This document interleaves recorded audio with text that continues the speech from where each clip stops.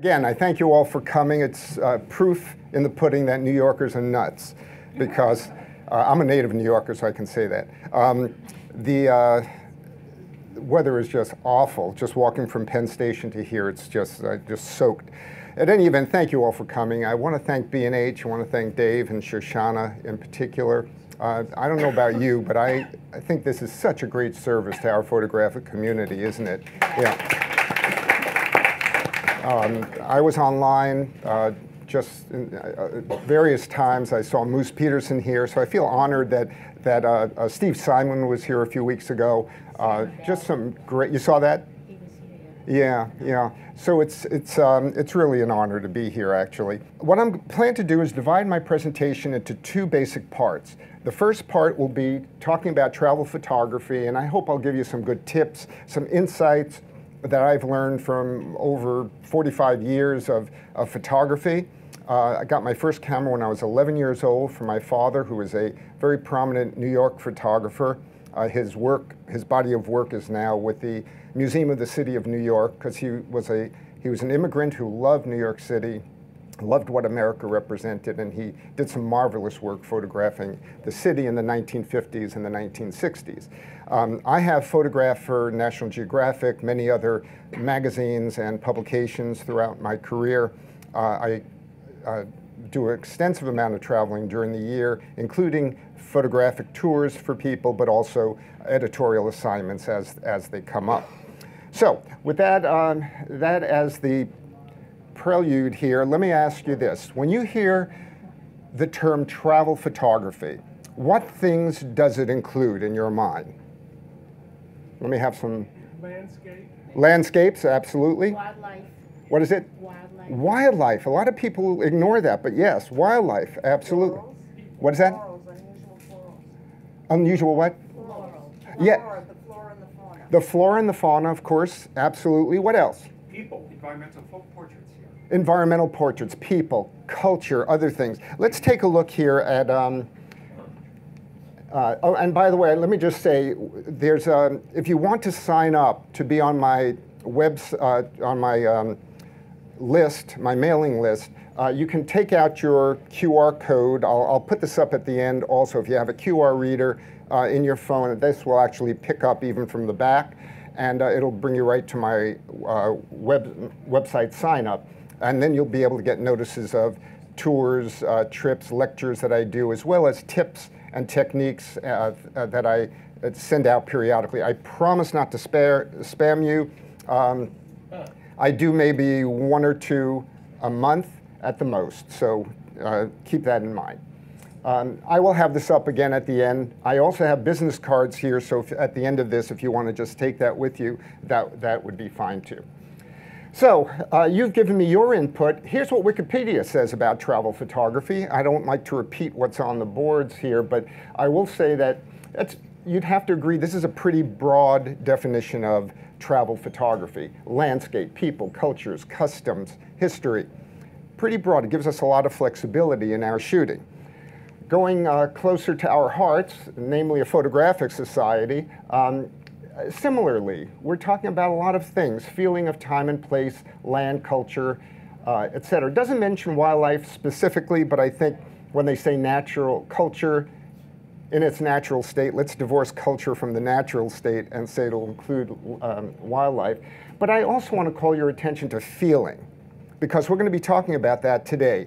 Feeling, compassion, and passion that you have in your travel photography. So here we go with the 2 broad definitions, so it gives us a lot of flexibility as photographers. What I'd like to do now is, if you'll bear with me, is, and we'll turn off the lights, is I'm going to take you through a tour, if you will, around the world with using my travel photography that I've taken in different places around the world. So sit back, enjoy, and if you need to take a nap,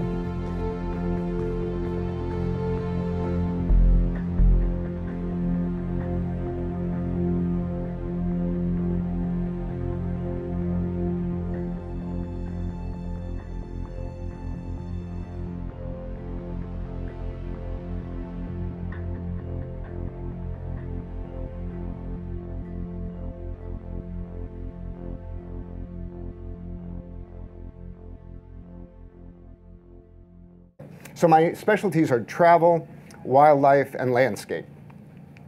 What I'd like to do is get into some travel photo tips and tell you some stories as we go along, give you some tips and some techniques that I think may be helpful as we move along here.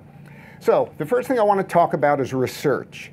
It shocks me, really, when I lead a trip or I hear about people going on photo trips spending $5,000, $10,000, $15,000, maybe even more if you're going on a photo safari in Africa. And I find that the people have not done their basic research before they go. Even on my photo tours, even though I provide people with advanced material, I find that sometimes they don't spend the time researching, because I firmly believe that preparation is critical for taking a photography. We always look for those unexpected moments, for the surprises, yes, but I firmly believe that you should do your research before you go. Now, I'm reflecting my age by showing you that I look at books, right? But I do. I still like to get books about the places that I'm about to visit, especially if I plan to visit more than once. So if I go back repeatedly, I'll get guidebooks so that I can pick up some new things the next trip, etc. But please, nowadays, it's just amazing the breadth of information and the depth that's available on the internet. So another thing you should do, of course, is go to the internet, do your Google searches for places. Don't forget to hit the banner at the top that says images. And take a look what other people have done in terms of the photography so you know what to expect. Okay? All of these are important. Go to websites, not necessarily pictorial websites. Learn what the cultures and the customs are in the places you're going to visit. I remember one time when early in my career, I was in Egypt, and I was speaking to, I was there to do a photo assignment on Anwar Sadat and his wife Jihan Sadat. He was assassinated 2 weeks before I arrived. So I'm sitting there at a meeting with a group of people. There was only one woman in this group sitting around a table. She said something that she misinterpreted what I had said for the rest of the group in Arabic. So I put my hand on her arm and I said, no, no. It was like that advertisement where everybody is silent suddenly, because you don't touch a woman in a Muslim country if she is not your wife. So there are things that you can learn online that will help you, I think, make that travel photography a little bit easier. So then after you do that kind of research, you have a decision that you have to make. Do I want to differentiate my photography from what I've seen or not? Now I say or not because, let's face it, folks, if you are going to Paris, I don't care that there have been 4 billion photographs of the Eiffel Tower, you are going to take a picture of the Eiffel Tower, right? You just wouldn't not do it. Or maybe the Louvre, or wherever you are, you're going to be taking pictures, in most cases, of iconic spots. So you have to make a decision then, do I differentiate or not? And this is where I feel your research comes in handy, because what I do, and I recommend that people who do tours with me, is create a shot list. What do I want to take when I get to that place, right? By looking at previous work, you can say, I like that shot, but I want to be there at sunset. Or I like that shot, and wouldn't that be great, the lighting at just after sunrise? And I'll show you some examples of that. But you understand what my point here is, to make the differentiation. What do I want to do differently, and what things do I want to just capture because I'm there and I can't not capture it? Let me give you an example of this. I was on assignment for a publication, and I had to do a photo assignment on Sydney, Australia. Now, everyone who goes to Sydney takes a picture of the Opera House, but if you look online, 99% of them will be taken from the other side, because that's where you access the promenade, and there's a nice backdrop of a bridge and some natural areas, so everyone tends to take that shot. But I knew that the editor wanted to talk about the busyness of Sydney Harbor. So I walked around the promenade, came to here. so I can photograph. Again, this is my decision on how I would differentiate Sydney Harbor in this particular case, and a busy harbor it indeed is. Okay, so those two things, research, differentiation, and you're basically ready for your trip. Now, here's the second thing, big point here. As much as lack of research shocks me, I'm really surprised that when people are spending a fortune for a trip, they don't hire or consider hiring a local guide. Now, if you're on a tour, obviously you're not going to do that. But if you're vacationing with a family or you're going on a photo tour yourself, for example, you're going to Iceland and you're just going to be driving around the Route 1 and staying at different B&Bs or lodges, it helps to hire a local guide. And they're inexpensive. In Sri Lanka, in India, you can get a guide for $50 US for the entire day and make the person very happy, right? Couple of things to consider with the guide that I want you, at least things, some tips I'd like to point out. How do you find a guide? People always ask me, how do you find a guide in the first place? Well, some travel agencies will have contacts with local people that they use and they'll suggest a guide. I have found that what's really helpful is to go to photography forums, right? Go online, every single city in the world, every rural area even. I've been in Africa, in the Yukon, wherever, you have people who know the area really well. And many of them nowadays are specializing in taking photographers. That's critical because they know about light. They're going to take you there when the light is best for that particular area. Even during the day, we all complain about flat lighting, but there are some spectacular things you can do during the middle of the day when you're doing travel photography so that you can make use of that guide throughout the day for if you have him or her for 8 hours. And by the way, in most countries, it'll be a him, not a her. Unless you're in the Western country, then you have, I was in Finland once and hired a woman who was a guide, and she was absolutely fantastic. So you'll see that more, but they tend to predominate in Western and more developed nations. Another thing that I want to mention about a guide, and hear me out on this one because I think it'll hit home with a lot of you. You go on vacation with your family. Photography, family, right? Not good, not a good marriage there. Because you want to focus on the family. You're out there, you've got a camera in hand, you're not paying attention to them, it's bad. A recipe for disaster. My solution, hire a guide for 4 hours. Send your family to a museum, let them do shopping, whatever it is, go to a park and get 4 solid hours to yourself. Uninterrupted, focused hours to yourself. It'll be the best money you ever spend. What I recommend is I do a 1-4, 1-5 rotation, I suggest. If you're away for 4 days, take a half a day for yourself. If you're away for 5 days, same thing. But if you're away more than that, every 3 or 4 days, take a half day to yourself. That's it. It's inexpensive. The family will generally understand. They're not trudging along behind you, waiting for you to take that picture, right? So it's something that you might want to consider. I think it's overall a positive. As an example, this is a tour that I lead every year in Sri Lanka, and this particular gentleman here, Forrest, is an avid bird photographer. He's one of my clients on this trip, and the guide is we call him Hetty, and his actual name is Suparna Hetty Archichi. We all call him Hetty. Every time I go to Sri Lanka, I hire Hetty. And he also happens to be the second best birder in all of Sri Lanka, which is quite an accomplishment because there are some amazing birds in Sri Lanka. So we don't focus on birds, but in this case, I put Hetty into the Land Rover with him so that he could point out things to Forrest.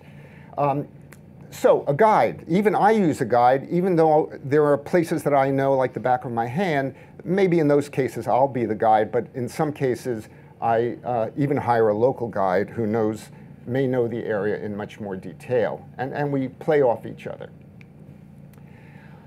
important thing about travel photography. People often come to me and say, yeah, well, yeah, Les, we understand you're the travel photographer, you're out there, you're shooting all the time. Well, you know, I do travel a lot. I probably on the road 4 to 5 months out of the year, sometimes a little bit longer depending upon my assignments, but I'm practicing at home. I believe that you should polish your technique locally in order eventually to apply it globally. You've got to know your camera. The time to read your manual is not when you're at the Eiffel Tower and there's a strike or whatever, and you're hurrying, you want to get the shot that you want, right? So don't depend on your being conversant with all these things when you get on site. Practice, practice, practice. I live in a little, very historic town on the Chesapeake Bay. Its name is Havre de Grace, Maryland. And in my backyard, there's this very historic lighthouse. Our town was destroyed in the War of 1812. The British sat right offshore here and with their cannons on their warships destroyed the town. This lighthouse is very historic because it's been standing throughout that time period. But I go around town and I say, oh, well, here's a compositional element. Maybe I'll shoot the lighthouse from these propellers that are in a maritime museum right near the lighthouse, right? So I walk around. This is a stream that is right near my house with a waterfall. I like to do a lot of stream photography, so I'm constantly wading into streams, practicing my technique, make sure I don't overextend myself, and so I can grab shots. And when I'm there, when I'm on site on my travel, away from my home base, I know what to do. Every situation I try to take into account. A fall day, this park is walking distance from my home.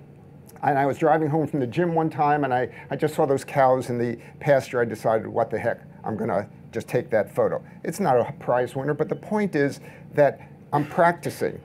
And that's what you should do, whether you're a city person or a rural person, practice, practice. That's what's gonna make your travel photographs when you're on site rise above the mundane, right?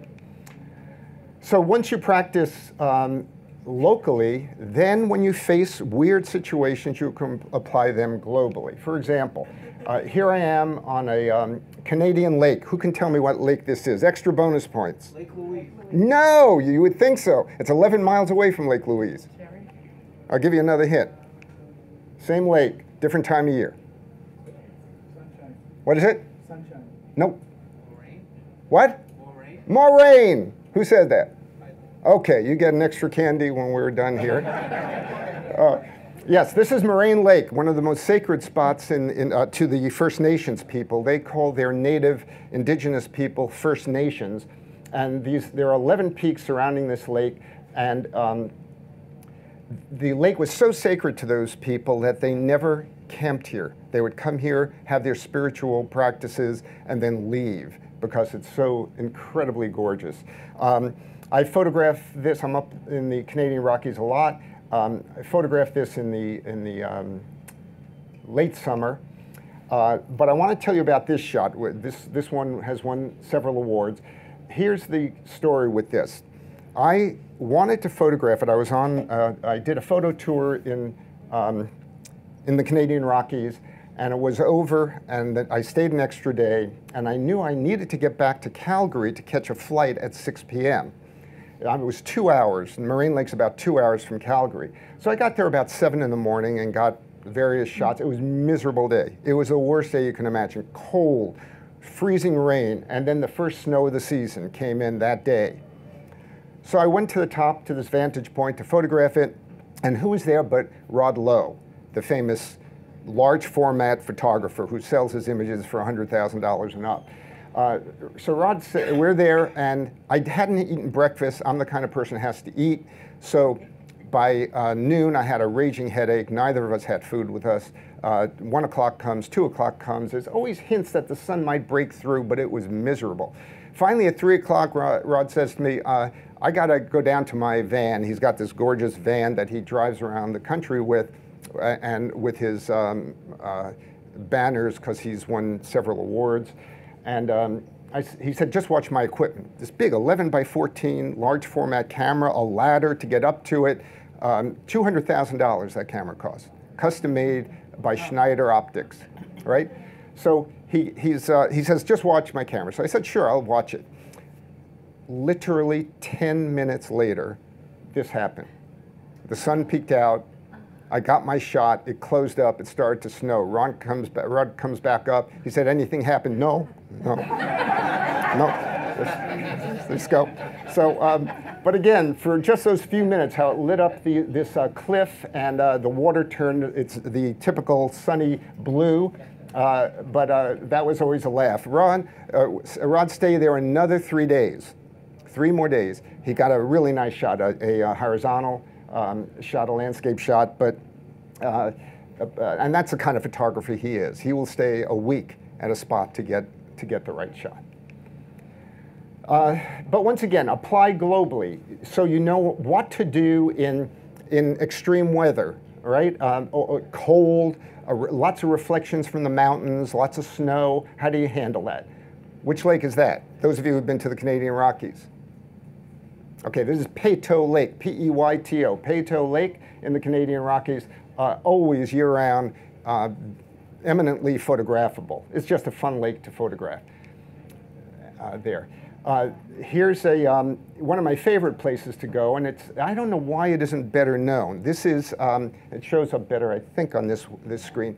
This is known as Wedge Pond. Wedge Pond. It is literally 20 minutes from downtown Calgary. You land in Calgary. What I do is I land in Calgary, I stay at the Sheraton Hotel overnight. I get up at 4 a.m., 4:30 a.m., depending upon when sunrise is going to be. I rush to this lake, and I set myself up.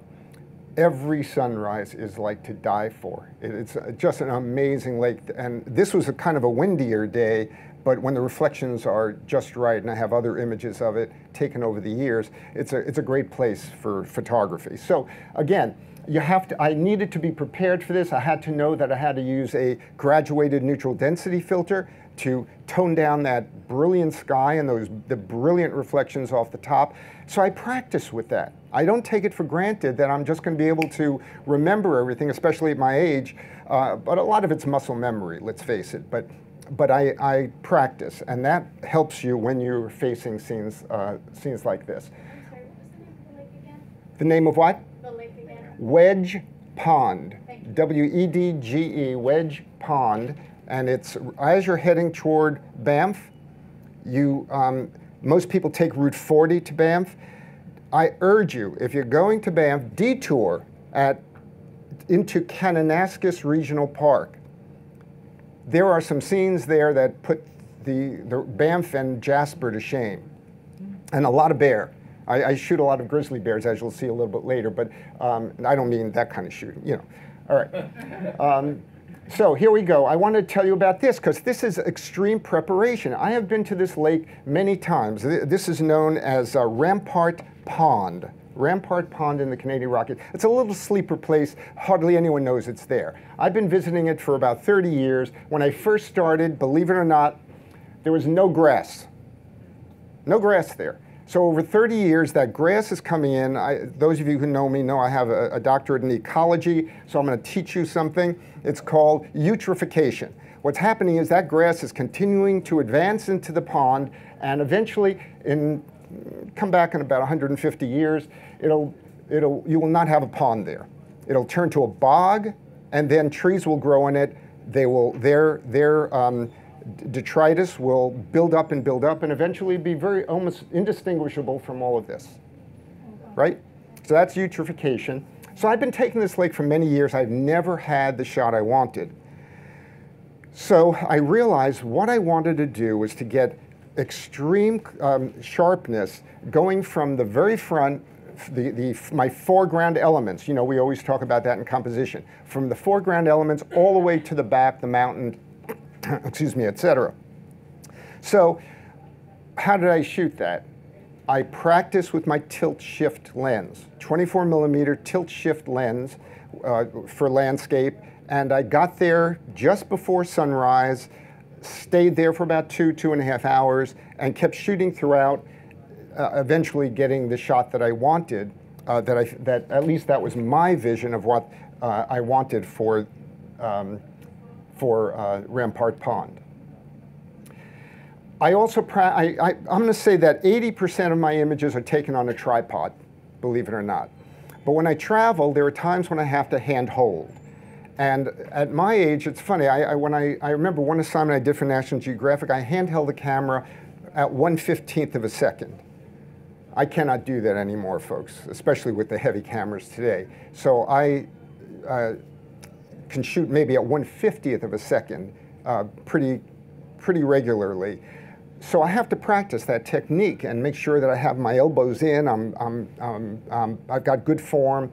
This was taken on a boat, on a moving boat in Milford Sound in New Zealand, but I had to make sure that I had my technique correctly, and that only comes, again, with practice.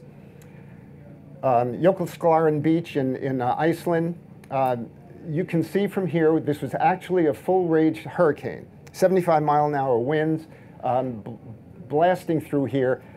You can see the aspect ratio is not what you're used to. You can come on in and have a seat. There's plenty of seats here. I thought for sure, this is taken with a digital Hasselblad, but I thought for sure my camera would be ruined because of the wind coming in and just blasting it, but it didn't. I kept low to the ground and was able to capture this shot. Again, I try to be prepared for all eventualities. I will go out and shoot in the rain. I will go out when it's below zero. I will go out when it's overcast. Some of my best shots that I've ever taken have been on overcast, miserable days, because everyone takes it on a sunny day. But if you want to get some drama in your photo, you want to do it when you have inclement weather. All right, I get asked this a lot about equipment. What kind of equipment do you use? So let me talk a little bit about equipment in this the whole arena of travel photography. I am a believer in keeping it as simple as you possibly can. I keep on wanting to go out here, I'm sorry folks. Keeping things as simple as you possibly can. I have a friend who has sold 4 businesses in his career. He is a multimillionaire. His camera, he had a point-and-shoot camera that fell into the water. It was ruined, so he calls me up and he says, what kind of camera should I get? This guy has no interest in photography, trust me. And I said to him, Jay, why the heck are you thinking about that? Use your iPhone. Just buy those little things that screw on and you're set, you're home free. He has thanked me, I can't tell you how many times since. He travels a lot, just pulls out his iPhone and whatever. When I teach a workshop on composition, I always show people the cover of Outdoor Photographer magazine taken several years ago, the cover photo by Bill O'Neill. Some of you know Bill O'Neill, right? The name. It is a picture of a Joshua tree in Joshua National Park. Gorgeous, taken at sunset, beautiful gold colors on it, etc. So I asked my people in the workshop, and if you take my workshops, you can't tell them you know. But anyway, I asked them, what was that taken with? Oh, Canon, Nikon, Hasselblad, blah, blah, blah. It was taken with the very first iPhone that came out, 3 megapixels. 3 megapixels. The proof is it's in the eye, it's in your vision. You don't need the fanciest cameras, and it depends upon how you're going to use it. In Jay's case, all he wanted was to be able to send images to his kids and to his friends. That's it. If it's going to be online, stay simple, right? I think that that's a key message here. So, why do I say that? It's, you hear Ansel Adams always talking about it's all about the light. I'm going to extend that by saying it's all about light. I carry a 30-pound backpack when I travel. I'll show you my setup in a moment. That's a lot.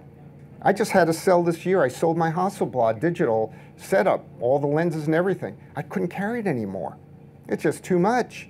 So try to go as light as you possibly can, number one. And two, the joy of being simple, try to keep your setup as simple as possible. If you can, go with a point and shoot. Nowadays, they're wonderful. $400 to $500 range, fantastic. Telephoto capability, wide angle capability. It's got everything you'd want if you're not looking to make huge blow-ups, large blow-ups, and I'll show you some of those a little bit later. You have to make a decision, Micro Four Thirds, DX, FX. Please, I urge you, if you're a DX, don't lust after an FX. It ain't what it's cracked up to be. You have to use larger lenses, heavier lenses, etc. A DX may just suit you fine. Stick with the DX before you make that critical decision to move to FX, because you're opening up a can of worms. So I caution you about that. If your needs are modest, stick with DX and lighter systems at that. Wide versus tele. This is something I often am asked. If you're given the choice on travel photography, is all I'm talking about, between wide and tele, you go wide. Because most of the situations you're going to face are going to be, you're going to need the width. You're in a church.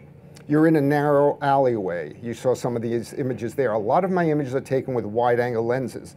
I like wide angle also. Do you remember seeing that scene with the vegetable vendor looking over this way and all the vegetables aside from him? I took that with a 14 millimeter lens, yeah.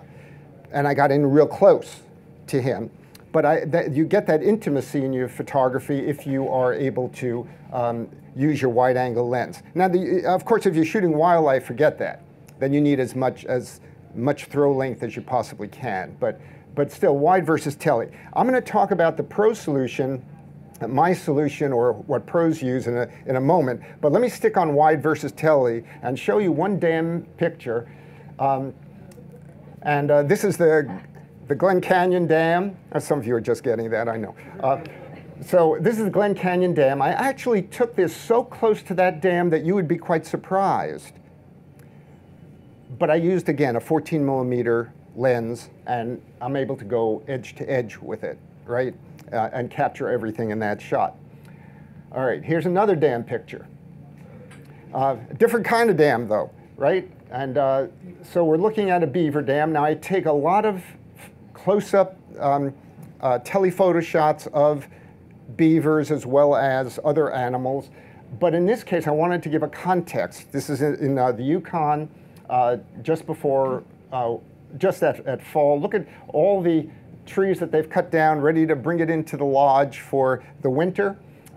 There's the beaver, in case you hadn't seen it, heading toward the lodge. And this lodge I've been following probably for 10 years. They have now had kits at different places. There are now 3 beaver lodges on this pond, and they've really done a good job. It's fun to watch this family at work. They're always busy as a beaver. Yes. All right, now the pro solution. So here's my setup, my basic setup for travel. All right, I have a Nikon D800 and a D810. So I have those 2 cameras. I have a 14 to 24 millimeter. I have a 24-70, a 70-200, and I always carry at least one tilt shift lens, because I do a lot of landscapes. So I want to get foreground elements sharp and looking toward the back. Now, recently, there's a thing called focus stacking. So you don't need to really carry that, but I'm still old school. I'd rather have it in the lens than have to post-process it later. I hate post-processing. So this is my basic kit. Now, if I'm doing wildlife photography, I'll supplement this with my 200 to 400 with maybe my 1.4 tele extender. I don't like the 1.7. I don't like the 2.0. So the 1.4 tele extender I use, with this lens quite a bit. And the 70-200, this 70-200, I use it a lot also if I'm really close to the animals that I'll be photographing. But I use it with that and my 200-400. All right? By the way, I just want to mention, I'm not trying to sell this at all, but I recently bought the 8400, the Nikon 8400, and I absolutely love it. So it gives me a chance to leave these 2, this baby and my 200-400 home, because the 200-400 is a bear. It's like 10 or 11 pounds. It's crazy. And trying to get that through through the TSA nowadays. You know, they're always suspicious of something, rightfully so, but it's a pain. Okay, shoot early, shoot late. We always hear that, the magic hours, early morning and late. And it's true. It's true. This image I took in Iceland. I was about, maybe a couple of miles away when I saw the sun start to set. It's about 6:30, 7 o'clock at night when I took this. By the way, the shot on the beach that I told you with the hurricane was taken at 10 o'clock at night, right? Wow. Yeah. But this is, I saw the sun setting, and I saw the way it bathed that church in this sweet, sweet, warm, white light. So I raced over this rutted road and got to it and shot it. Now, this is for editorial use. I was on an assignment. But you see the telephone poles there? If I was selling this as an art image, you should know, I'll let the cat out of the bag, I would probably clone those out if it was an art image. But for editorial work, we often don't have that liberty. You have to have it just as it appeared. So, but another thing about this I want to point out to you is I shot this with a Nikon 4:3, aspect ratio of 3:2, but I cropped it to 1:3, and don't be afraid to do that. I mean, just because you're shooting at 3:2 doesn't mean you have to keep the image at 3:2. You can process it at 1:2 or 1:3, and it will work just as well. The other thing about shooting early and late is something that I want to emphasize to you for travel photography. It's not always about the light. I love shooting in markets, right? Going out early morning and shooting in the markets. Why? Because early morning, the vendors are still hopeful. It'll be a better day than yesterday. They're happy. They're getting ready for the day. There's anticipation. There's dust in the air because everyone's unloading their crap for the day, right? So it's a great time to photograph. This is in Otavalo, Ecuador. I go there a lot. Every time I go, I bring photos, prints, that I'd taken the last time and give it to the people that I photographed there. So now they know the they don't even know my name. I don't speak Spanish, but the photographer's here, the photographer's here. So there's some anticipation. I get some good shots that way. If you went to her stall now, she and her sister own this stall, potatoes and corn. You'd see one of my images hanging there, just she and her sister. A picture I took of she and her sister. So it's a good thing to do. I often mail images to the people that I photograph, and if they're in a really rural area, I figure out a way to get it to them. Oftentimes I'll mail it to a hotel nearby and arrange for them to, to come and pick it up. Okay, so it's not just about the light, but it is definitely about the people. That's something I want to encourage you when you're photographing, to go out and shoot people. Isn't that what travel's about?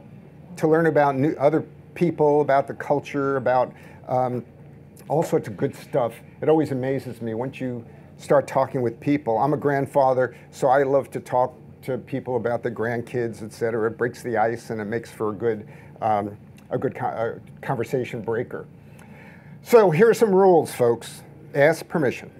I get so upset when I see people surreptitiously taking a telephoto shot of a person, particularly in Muslim countries. It's really disrespectful, hugely so, and can get you into a lot of trouble photographing women without permission or giving them a chance to put their veil up or to refuse.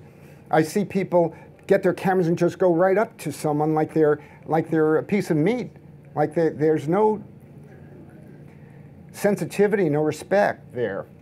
So you should ask for permission to photograph people. What I do is I ask, and rarely people will say no, and I say, fine, smile in my face, that's okay. There are 6 billion people in the world? So if they say no, I still have like 5.9 billion people left, so I can, at some point I'll be successful in asking. So ask for permission to photograph people and some places. I recently got messed up in Malta. I was there, I wanted to photograph a church. I got all my equipment and they wouldn't let me in. You needed permission from the bishop. I didn't have time to get permission. I lost out on that photo shoot, right? So you may need permission for some places too. Let me give you an example of why permission works so well. I was with a group of friends who were also photographers, and it was a miserable forecast. We had photographed the whole day, very tired, all the way into sunset, and the next day, I got up early and I say, how about let's going to the Acoma Pueblo. The Acoma Pueblo, for those of you who don't know, it sits on a mesa just like this one. It's that small, and it's the oldest continuously occupied community in the United States. The oldest continuously occupied. So there are 40 people who live up there. The actual village is 3 miles away, but to keep up the continuously living there, there's no water, no electricity up there. 40 people rotate on for a month and then rotate off, okay? So that's it. So I went there. They didn't want to go, so I went by myself, brought some cheese and crackers for lunch. I spent 5 hours there. And I walked around the town. It's on a mesa. Nothing's paved there. This is what you have. This is known as a kiva. So people will walk up this ladder onto an area where they have their spiritual practices.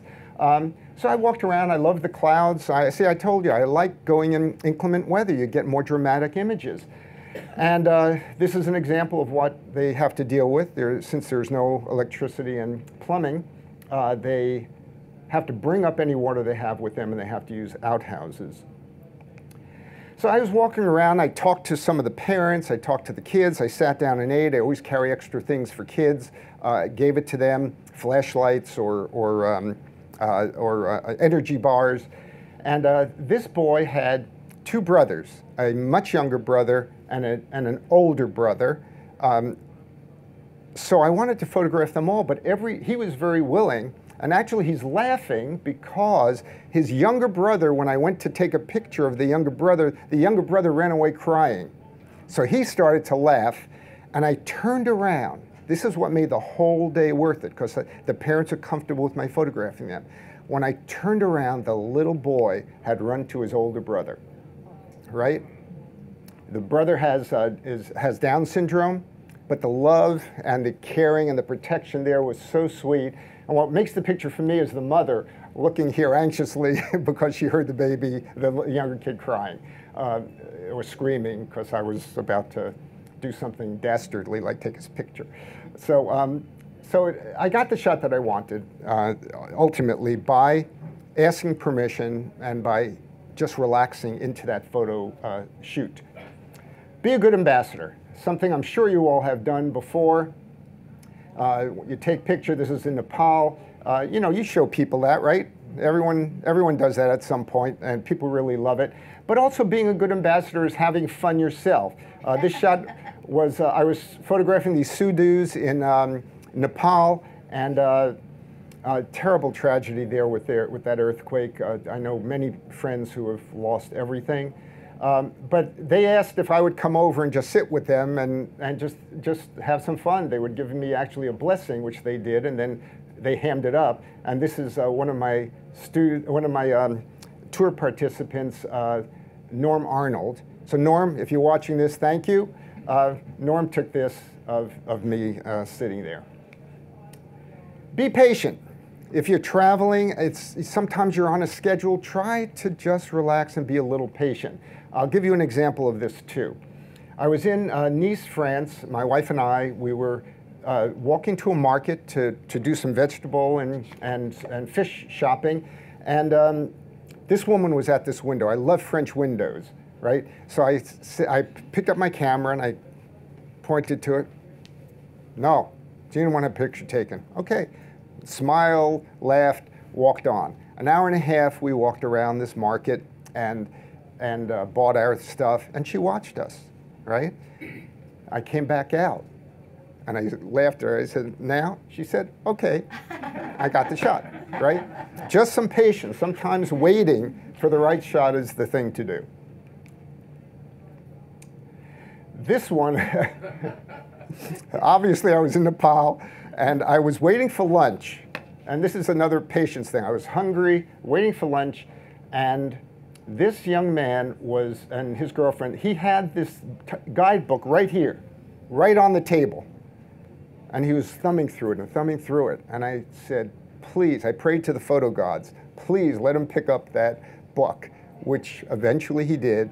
I got his shot. It's a violation of my rule that I told you about, but I went right over to him and I showed it to him. I have had people said they don't want me to have it on. Most of those are for religious reasons, or spiritual reasons, I should say, because some people believe it's a capture of the soul in very remote societies.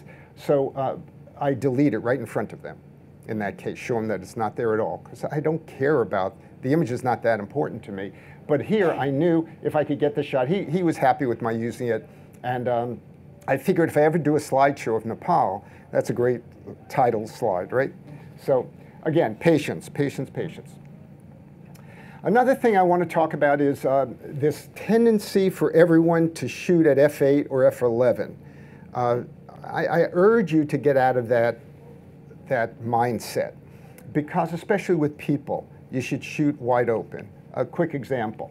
I am very blessed to be adopted, if you will, by the Sechelt tribe of British Columbia. I have paddled with them, I have photographed them. This young man, his name is Robert Higgins. It's his coming of age ceremony. So I was one of only 5 white people to have ever seen this. 14 hours, they closed the doors in a long house, it's called, and all his relatives and so on there. Once the doors are closed, you cannot leave. You're there till the end. So it was 14 hours in length. Excellent food, great camaraderie, etc. But in this particular case, Robert is getting his blessing. His grandmother, by the way, is the matriarch of the tribe, Barbara Higgins. His mother is Holly Higgins, and this is Robert Higgins. His actual name, his First Nations name is Nanook. So Nanook is getting the blessing from a neighboring tribal shaman named Sisi here. Do I care that he's out of focus? Do I care that the background's out of focus? No. I want that eye that's riveted on this blessing, on this shaman. So I use a wide open lens, 2.8-3. I think I shot this at 3.5. All right? And that's what I'm talking about, is getting, is using wide open a lot more in your photography. Let's transfer to wildlife for a moment. And I'm just sticking this in here because it just came up. I was in South Africa, and this is a Kalahari lion. And I just was driving by, and there he was in all his glory. His paws were that size. They were unbelievable. I don't care that he's out of focus here, over there, and up here. I don't care. His eye is in focus, and I lucked out because he moved his head in such a way that the plane of focus happens to be his eye, his teeth, and his chin. So I get them all in focus. But I didn't care if this was out of focus. I have other shots where it's out of focus. If his eye's in focus, that's the critical thing, right? So that's important. But whatever you do, my point is, with the exception of the lion, is photograph people. I think you will find it to be very, very rewarding. Again, just a woman standing in her doorway in Chitwan, Nepal.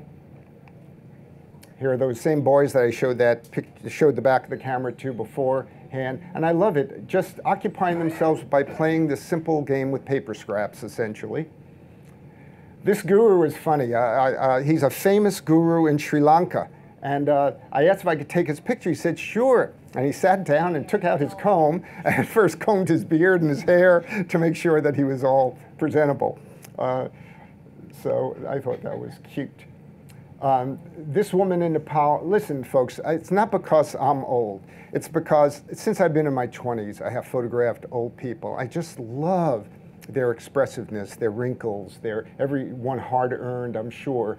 This woman in a mountain village in Nepal, just look at her joie de vivre in her eyes. She still has that. About to break into a smile. She didn't want to smile because her teeth were bad, but still in all, people. This is what our travel's about, in my opinion, my humble opinion.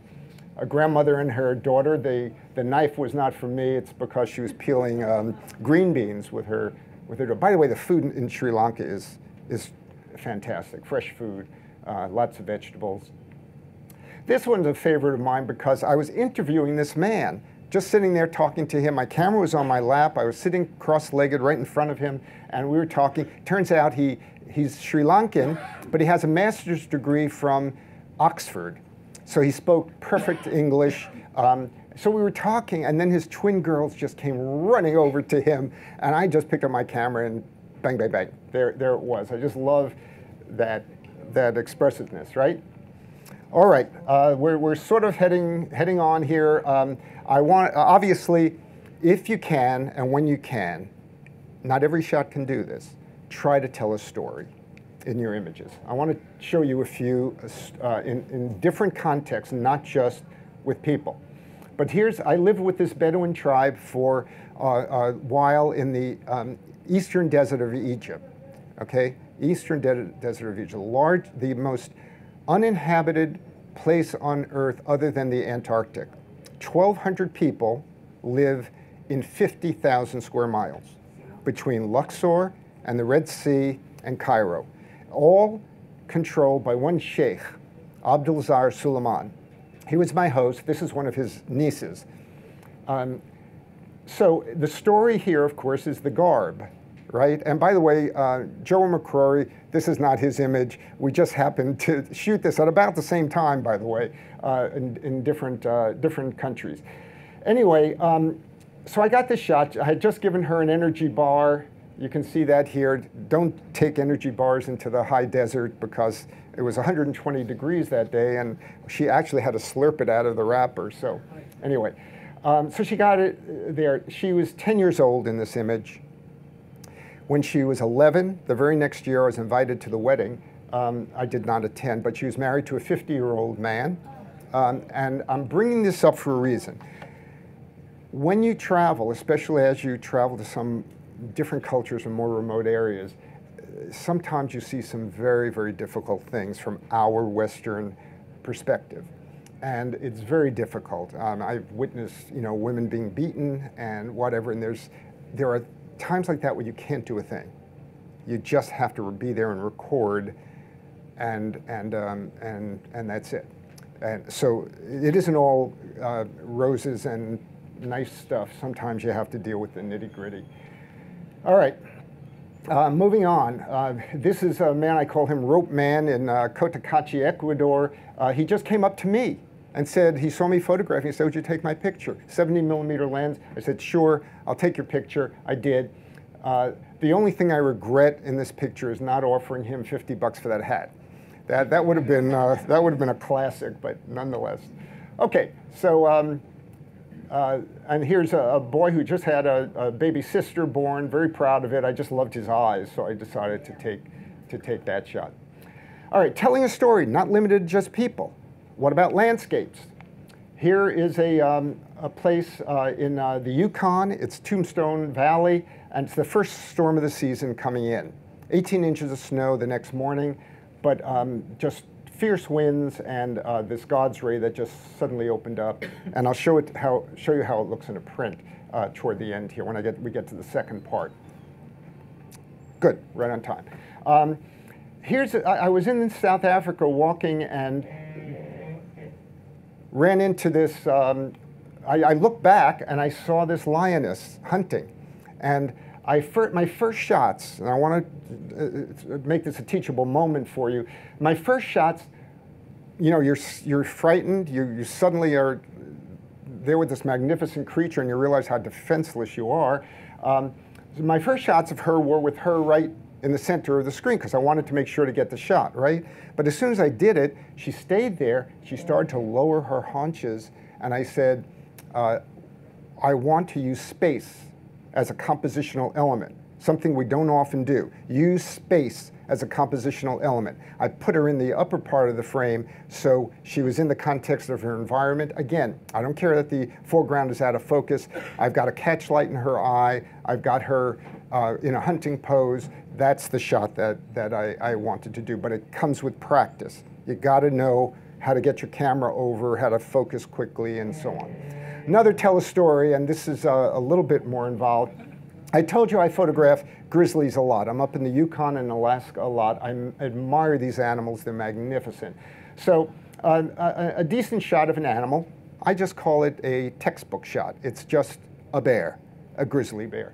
But one thing I want to say is if you're photographing bears, any of you, when that nose goes to the side like this, back off. So I took the clue, and you learn to read these clues, and I backed off from him. Another bear, this one in the tundra of the Yukon. We followed this bear for 5 hours.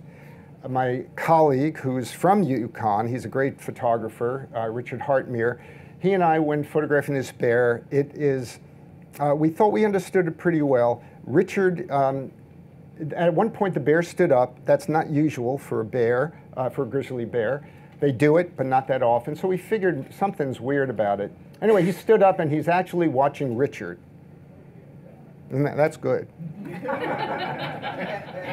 So I'm going to give you a wildlife photography lesson. Richard is a big guy. He's also slow. You figure out the lesson. All right. So here's this bear, and then he crossed the road, this dirt road that we were on, and he started to get closer and closer and closer. Now I am on my tripod with at 200 to 400 lens. I am at 200, folks. 200 here. And that's the last shot that I was able to get before he grabbed my tripod and my camera, lugged it off into the tundra, and that you can see where he chewed the tripod for a good long time, getting the salt. I think he liked the salt. I think he was just curious. We never felt, quote, in danger, but he did come too close.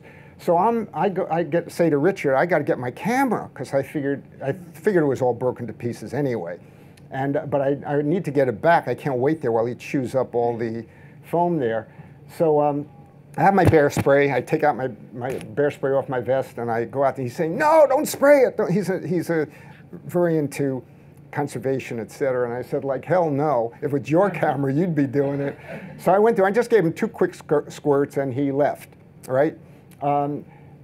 Amazingly, I should do a commercial for Nikon for this, I swear. Nothing was damaged in my lens. The only thing damaged was in my camera. The battery door broke off. So the other lesson for you folks is this. I always carry duct tape wrapped around a plastic credit card, so it's not round, it just lays flat. I always carry duct tape with me. I duct taped my camera, and we actually spent the rest of the day photographing him. But we taught him a good lesson. We taught that bear a good lesson, which is not to get too close to people. They don't like that bear spray, but thank God it's not like a gun. It wears off, they lick it off, and then they go about their business. But I guarantee you he will not be coming near humans anytime soon. All right, so you see some good bear shots, right? I don't have a story. I still don't have the story I want. I've been taking pictures of them for years. It wasn't until 2 years later, when I was in Alaska, I was there for 4 days, following a female and her 2 cubs, feasting on salmon. And I got a lot of good shots, but nothing that told the story I wanted. Until the very last day, I had to leave to get back to Whitehorse, Yukon. I had 4 hours to shoot in the early morning. I had to leave by 11 a.m. 2 hours into my session, I got the shot that I wanted. This tells a story, right? So here's this salmon sacrificing its life to nourish this wonderful, amazing predator, to get her through the winter with her 2 cubs. Look at those claws. Are they absolutely amazing? But this, to me, is the story. It's the struggle of predator-prey, of life-death, and sustenance, if you will. Also, we're about done with the first part of this, and I want to say you need to have fun when you travel. I am totally weird. I love to take pictures of mannequins in weird places. This is a market in Nepal, I think it was, just take stuff. I like splashes of color, so sometimes I'll just take a shot of color. Why? I don't know. I just like to have fun with it. This is in Cape Town, South Africa. Everyone takes a picture of the clock tower. You can see the clock up there. I turned around and I happened to see, and by the way, that's one of my rules. Whenever everyone is pointing the camera in a certain direction, turn around 180 degrees and you're going to find a good shot. Maybe it's a picture of people taking the picture, right? But either way, you'll find good shots. So I turned around. There was a little, stand there that had aluminum panels in it. So I just shot the tower. I have like a dozen shots of it. Why? I don't know. I just having fun, right? A friend, as we were paddling, reached into the boat, fell in. I have bribed her. She owes me a lot of beers. I owe her beers, I guess. All right. So we're done with and I have to tell you, folks, as you can see, I have an ebook on travel. It's 234 pages of everything from packing to things. So I'm just picking certain things here that I think would be of interest, where I can give you some tips and techniques. But don't hesitate to ask questions, and I'm just trying to get through as much of this as I can. When you get home, oh, wait, before I get into when you get home, I wanted to tell you about this elephant that I took in Sri Lanka. It was like so huge you would not actually believe it. Just as I shot it, someone hit my elbow, so I'm sorry, I'm just showing you the feet. Or the sloth bear, also in Sri Lanka. I'm sorry I'm showing it. It's out of focus and it's seeing the backside of it, but that's the best I could do. Or this shot, actually there's a leopard in there, if you look closely, but I'm sorry it's dark. I'm just pulling your chain, right? When you get home, folks, cull your images. Please, don't tell me, you see that dot up in the sky? It's a rare eagle that never appears anywhere except here between 2 and 3 p.m. and I happen to get a shot of it. Right? If they're bad shots, get rid of them. Show your best images, your best work in its best light, right?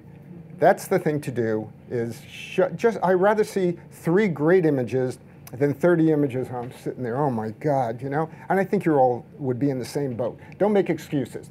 When you get home, adjust contrast and color. These are 3 things you can do quickly. Crop and straighten, and use creative effects and filters when you can. Let's give a couple of examples. Here's just a mediocre, not a good shot at all of Bow Lake in the Canadian Rockies. Now watch carefully. I'm only going to make a contrast adjustment here. Just contrast adjustment. Watch. Watch. There. Okay? Just a contrast adjustment. See what it can do. Take a look at another one.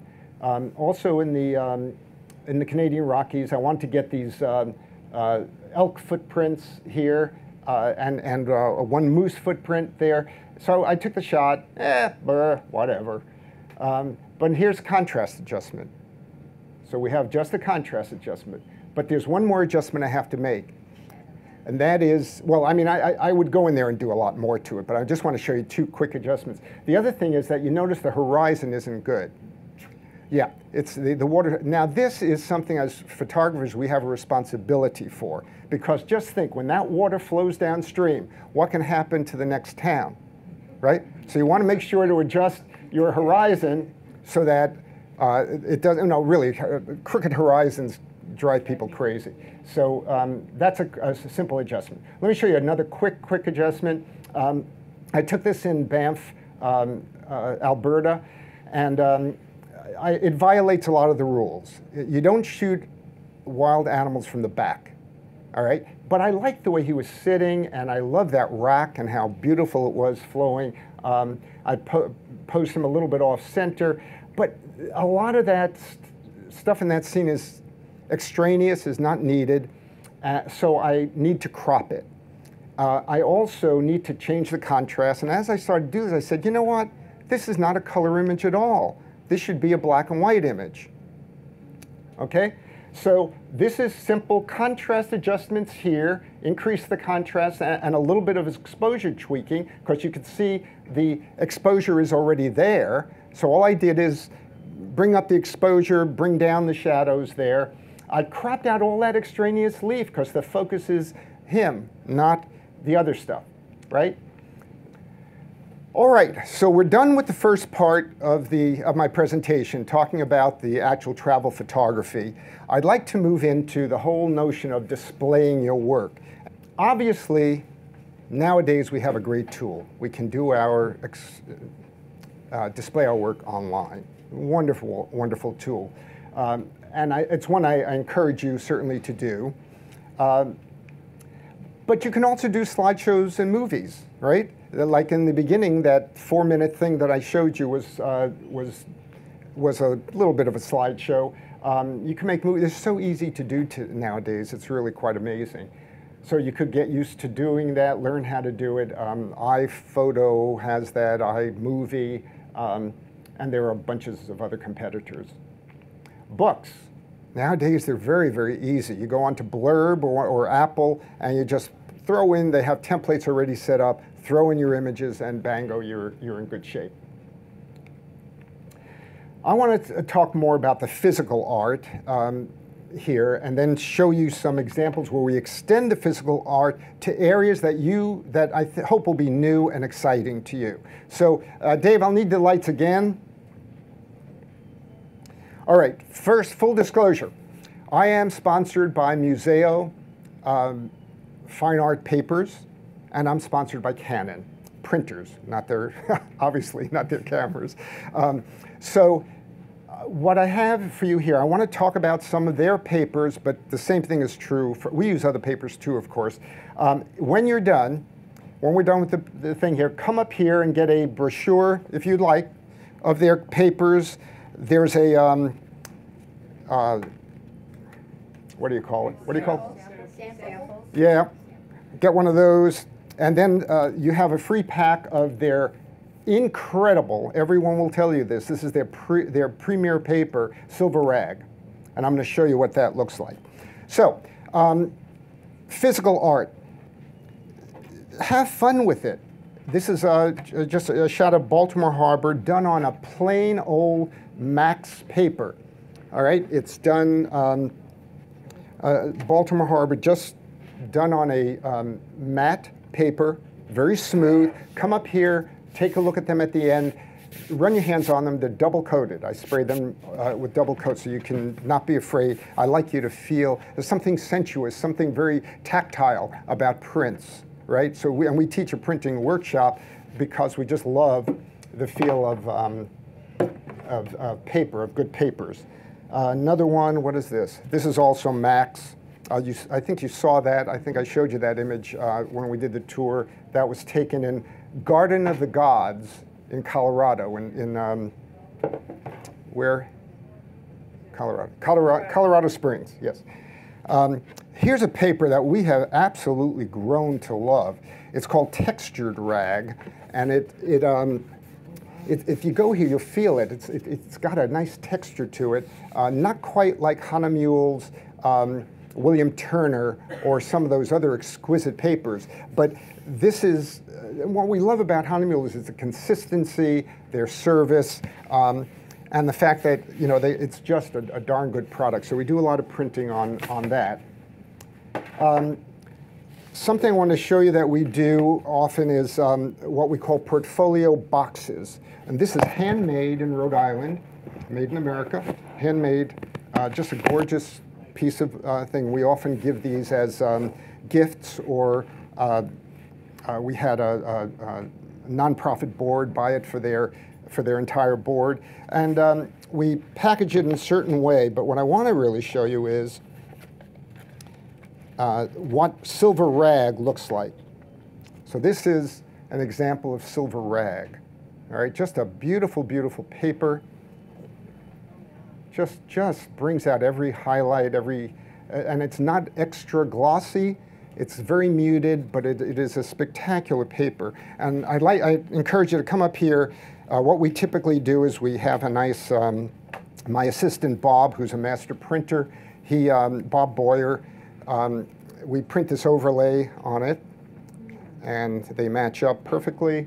And then we have, in this case, I think we have a set of 12 images here, all of the Canadian Rockies. That's our Canadian landscape series that we both sell and also give as gifts. So physical art, let me move along. Can I get the lights again? Thank you. Moving along. You can extend your physical art. It doesn't have to be only on these paper. We do a lot of wallpaper. You saw this image before. That's in my opening 4-minute slideshow. This was taken in Australia. I actually show you what Providence does. I got lost. My wife and I were lost in Australia, and we happened to find this place just on so I got shots of it. But I don't mean the bathroom. We just found the waterfall. So it's double coated, so it's impervious to everything. Think about that. This is our studio. This is the kitchenette in our studio. Folks, this is taken with a wide-angle lens, so the kitchen ain't that big. Let me tell you. It's a kitchenette that we have in our studio, so when we do workshops, we can have refreshments for people, etc. So this is 25 feet long, 9 feet high. It's a panorama of in Iceland, taken in Iceland. It's 11 images. It's 11 images and 4 rows. 4 rows of 11 images and then stitched together. But it's quite amazing. This wallpaper, I'm going to show you a live example of it. Actually, so let me just show you. The next thing is a 1-minute video of, we were commissioned to do a huge mural, 30 feet long by 10 feet high, for a hospital in Baltimore. I purpose shot the panorama of Baltimore Harbor, taken during a Operation Sail. You know, the tall ships were there. So you're going to see them putting it up. I'll talk to you through it as you go through this.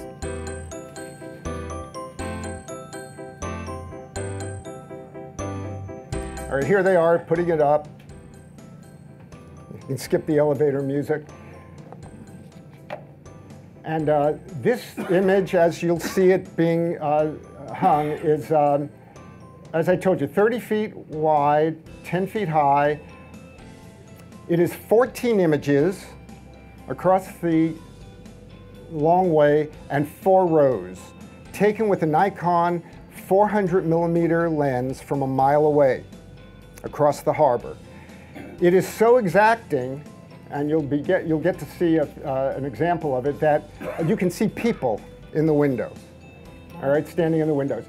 Also notice the different color here in this panel. Sometimes this happens in printing.